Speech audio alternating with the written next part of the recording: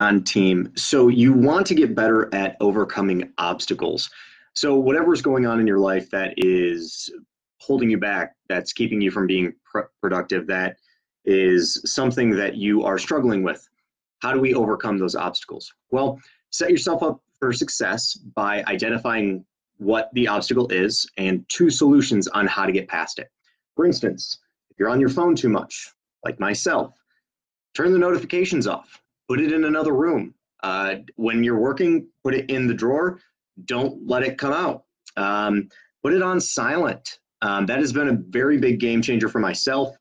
Just muting the phone now when it actually is on a ringer, it surprises me because I'm just simply not used to it. So if you're struggling with nutrition, if there are snacks that you continue to go after, put them in a different room. Don't buy them. Tell your husband or wife or significant other, whoever it is, that you only get one, but it's on a reward system as opposed to you get to have it whenever you want and it's always at your disposal.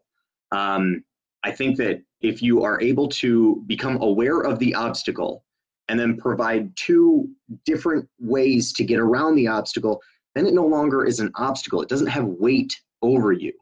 Okay. For myself, peanut butter was a huge thing that I could not get past. I loved peanut butter, but whenever I bought it, I'd eat the whole jar. And that was a major, major issue. And honestly, there was a lot of stress mentally that kept hanging over my head because every time I bought it, I felt like I had to eat it. And you want to build a healthier relationship around that. You want to build a healthier relationship around these obstacles that are holding you back. So now I do have a healthier relationship with peanut butter. It sounds funny, but it's a very real thing. And there are many people out there who struggle with that. Now, yours might be potato chips or tortilla chips or chips and salsa or whatever it is. It could simply be that you don't like going to the gym. Okay, so if you don't like going to the gym, all right, then do home workouts. Okay, if that's another obstacle, then you have to figure out solutions on overcoming these obstacles and how to get past them. Because there should be no obstacles in our way, but the last thing that should get in our way is ourselves. I don't like getting in my own way. I don't like when I'm not productive. I don't like when I am my biggest obstacle. And I'm sure a lot of you out there identify with that. So find your obstacle, create two solutions to that obstacle, then set in motion two plans for each one. Then you're just setting yourself up for success. Okay, so we want to make sure that we are preparing to succeed. We are planning. Okay, we want to make our lives easier.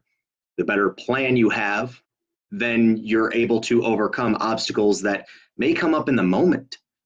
There are a lot of things that happen that we aren't able to, plan for. So, but the better we are planned, the easier it's going to be to overcome that out of left field obstacle, because everything else is in motion, and something's going to come in. There's going to be a wrench. That's just going to happen. That's life. Life happens like that.